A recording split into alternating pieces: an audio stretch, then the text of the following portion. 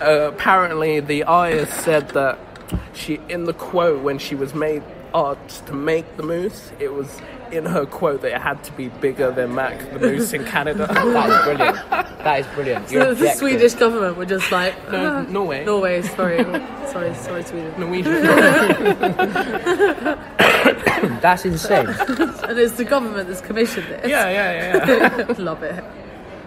So Norway and what's like Norway's politics like? What are they? I'm not very well versed. The only thing I really know about Norway is where that shooting happened a few years ago. Do you remember when that guy went onto that island? It was like a Christian holiday camp. No. And he came with a gun, like basically just going around the island and shooting as many people as he could before the police got him.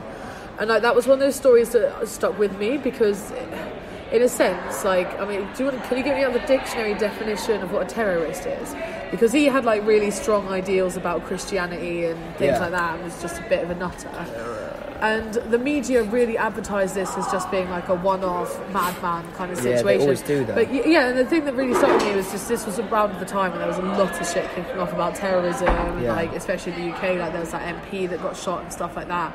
And it always seemed to me that if it's a white guy, then it's not terrorism. They blame it on it's mental health. They say it's a mental health issue. Which was with that guy as well. And again, the guy that shot that MP as well. Like he was a radical fundamentalist. Like he was on the very right-wing British politics. But he's got mental health issues. He's not he's not a terrorist. Yeah, of course. I mean, what's our dictionary definition saying? Okay, cool. No, I just thought I saw something. No, it is a mouse. Oh, it is a mouse. 100%, I saw it. If that was a rat, I'd be freaking the fuck out. But it's a mouse. It's a mouse. Cool. No. I thought I saw it run across, and I was like, did I see that? You did stop abruptly and just started looking off into the distance. I was very worried. Yeah, Corey does that quite a lot. Alright, cool. So, the meaning of terrorist is a person who uses unlawful violence and intimidation, especially against civilians in the pursuit of political aims. Yeah. So the dictionary definition of this guy then. So that's one of the main things. And then the other thing about Norway also has the best prisons in terms of reform. Yeah. So they have open prisons where they're like you can play basketball, you can do art classes, you're taught education, and they actually have the highest rate of reform out of any prison system in the world in terms of if you count someone to go out, re-offend and do the same crime that they came in for, which happens a lot. Especially considering over here we take people into prison. Like, when they're released, we literally hand them back the same clothes they were wearing when they came in. We put them back in the same situation. We don't give them any further support.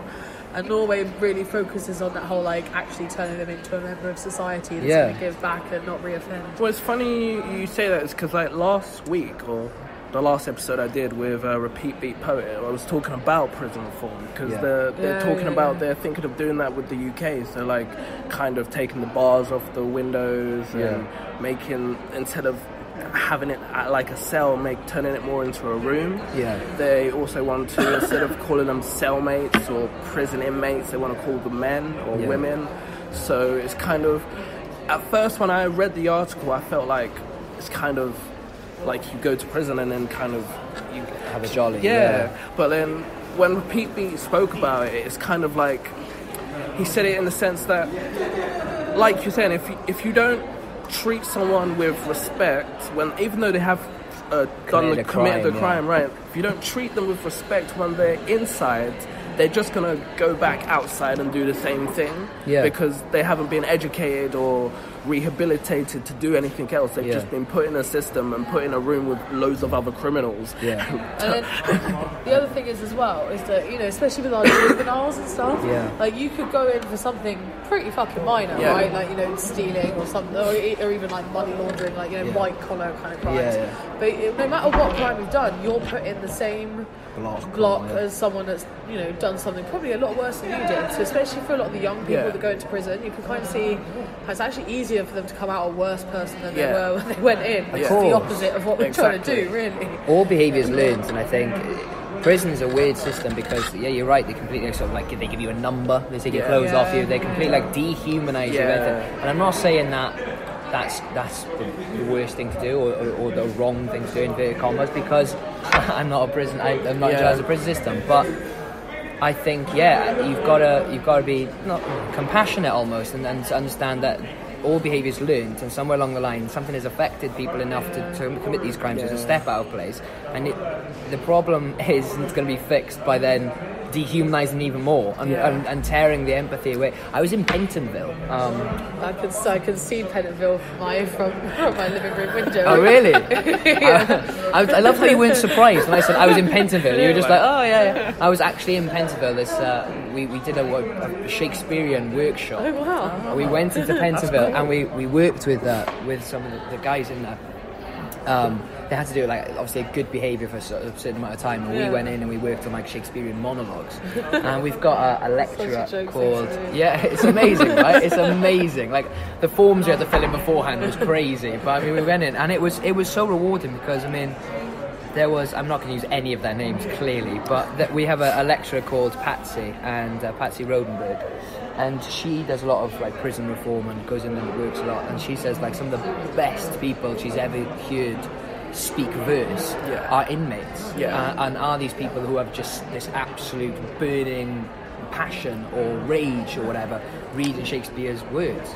And to go in and experience that firsthand, it broke my heart in some way because I mean like, again, I don't want to sound like a dickhead, but when you're in there, they just seem like normal, again, inverted commas, people. And you don't really ever think, oh, you're in here for this crime. Do you know what I mean? We obviously weren't allowed to ask what they've done. I mean, if they offer that information, then I mean, like, what can you do? But it's very strange to be in a room with people and just be like chilling for about, I don't know, about 3 or 4 hours, and then at the end of it go like, right, we're off, and then they just it's like porridge, you know, that the TV show Porridge, and you just see like the first bit where you're walking out the doors and you hear the doors clang behind you, and you're like, what? Like, that actually happened? And like, it's crazy. It's crazy to think that those sort of systems still exist. I mean, Pentonville still hasn't been sort of reformed or like rebuilt. Like, for when was it actually built, Pentonville? I think it was I want to say pre-1900. I might be wrong. I think you might be right. I think, But I mean, there's like it's terrifying almost going in there. Do you know what I mean? Like, not the prison should be like okay, so Butlins, but I mean, like, although I've been to a couple of bad Butlins. They could be just as bad. Yeah, do you know what I mean? Those chalets, mate, they're a nightmare. So it was opened in 1842. Jesus. 1842. And like, so again, like, this is one thing I think in London compared to my country bumpkin upbringing is there is a lot of stuff that you see where it's kind of not really fit for purpose anymore, but it's still going somehow. And it's like there's this primary school right down the road from me that's been completely rebuilt and looks fabulous, beautiful. But then there's one just down the road, but just the old Victorian house. And you can sort of I don't know, just surprises me that we have that kind of dissonance between the brand new and the perfectly built for what it's made for to everyone's just like make it do. Like, there's a leak but we don't care. I got the best segue. Donald Trump. Sorry, what was the connection there? I really want to it's just the fact of the story of like how the government shutting down. Oh, I see. Very, very good. Very good. I was confused, but so like obviously, if anyone doesn't know, Donald Trump currently is closing down government because he's trying to build his wall. What are we on now? 33 days? 32 days? 33? Lights are off. Going. We're just staying in the Royal Festival Hall as it just goes slowly dark around us. I think they're asking us to leave. But so like it's been shut down for 33 days now, and it's because this wall that he wants to build. It was funny the way he asked for it as well, because he went, I need $5 billion for the wall, and they're like, you can't have $5 billion. He's like, I need 5.5. It went up and was like, that's not how it works, Donald. You go down. His bartering skills are shot. But anyway, carry on. So I was going to talk about the fact of how the White House chefs have walked out because they're not getting paid, obviously. So Donald Trump had to feed the I saw this picture. I know what you're going to say. The 800,000... I feel like the whole government shutdown was worth it for that photo. So he obviously served who did he have in the... winners of some sort of football thing. And he had all those people there, and he fed the McDonald's. And pizzas, and Wendy's, and Wendy's, and he went out and all of your favourite foods. He spent all his own money. He said that. There is a video of him going, and all of those lovely foods like we like. This is the wonderful picture of all the food there. That is silly, isn't it? And then he got it obviously table service. You know? Like look all nice, the candles. Oh man, was it Trevor Noah or Stephen Colbert? One of them was saying that they think that this is just exactly like what Trump is, just something like so like unclassy, just like something really trampy but in a classy setting, which is essentially Donald Trump in the White House. It's like so trampy, like McDonald's by candlelight dinner. You just can't polish a turd. Do you know what I mean? Like the age-old saying, like he's just ridiculous. How long do you think it's going to last? This Donald Trump thing, even the government shutdown. Do you think people will vote for him again? There's already people working without being paid. Yeah, there's so many people quitting their jobs. TSA agents aren't turning up to work. I mean, he's going to shut down the country, though, isn't he? But I mean, like, I didn't think he'd last this long. No. I honestly thought he was either going to be assassinated or you were hoping for it. I didn't say that. You said that. I put words in that, but I mean, but like, it's true. I mean, like, I'm not going to openly admit that on any podcast, but I know people that had money on at bookies that he was going to be like assassinated, and I mean, like, the odds just keep going up. Yeah. But I mean, I honestly thought he was going to be like impeached or like actually run out of government with pitchforks. Yeah, we can only hope. We can wait and hope. But I feel like there's also this other shit going on where like everyone's making it more and more confusing. Like news stories keep getting thrown into the ring. And in a way, it kind of almost looks like people are doing it to extend the investigation time. Like, you know, someone else makes up a rumour and the guy's like, well, we've got to investigate that too. 2 more years on the clock. You know? But then in the other side, on the flip side, it's kind of like they're throwing so many stories into the mix to make you forget of what the main reason sleight is. Of hand. It's complete sleight of hand. Smoke and mirrors. That's all they're trying to do. But I honestly believe, okay, and this is a bit of a conspiracy theory, and it's that time of night. Put that tinfoil hat on, guys. Strap yourself in, because where we're going, you don't need roads. That was a hell of a reference. I tried to segue into that. What was I saying? Christ. Oh yeah. So I believe that things have been discovered. There are, like, the government almost sit on a bank, like a wealth of stories that are things like we discovered new planets or stars or other things.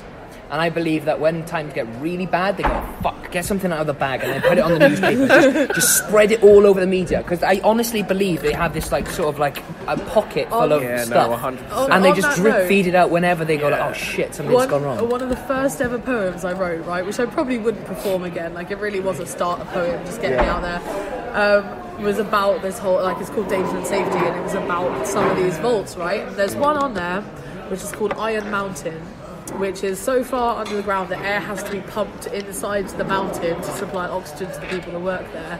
And it's sat behind like 2 25-ton steel doors that can just survive the blast of Hiroshima, right? You could drop Hiroshima on it twice and the doors would still be standing. And inside that vault, the Smithsonian Museum, you know, the one that's got loads of history artifacts and stuff, they've got vaults inside it.